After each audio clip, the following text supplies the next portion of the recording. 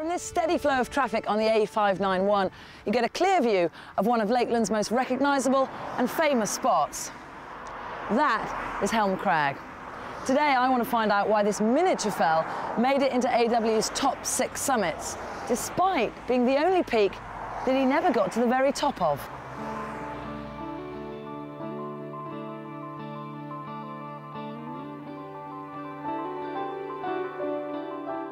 Situated in the very heart of the Lake District, Helm Crag is one of the lowest summits in Volume 3 of Wainwright's pictorial guides.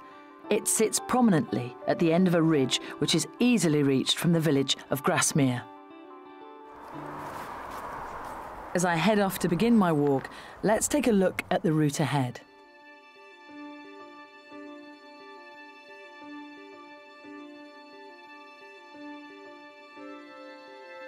My walk begins in the heart of Grasmere village.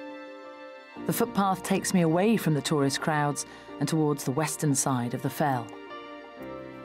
Here my route takes me across the National Trust estate at Allenbank. I'll head along the tarmacked Easdale Road before heading into the woodland at the foot of Helm Crag.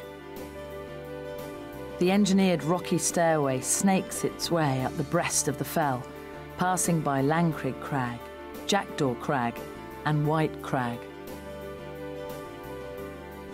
From the path there's a view across Easdale Beck to Easdale Tarn and the spectacular waterfall of Sourmilk Gill.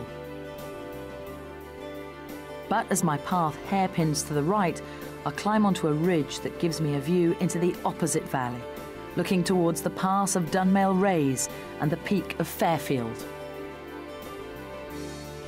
Here the final ascent leads to the summit ridge path. First I'll approach the distinctive rocks that form the Lion and the Lamb, and then cross the boulder-strewn, craggy and desolate ridgetop to reach the cannon-shaped barrel of rock, the Howitzer, which is the mountain's true top.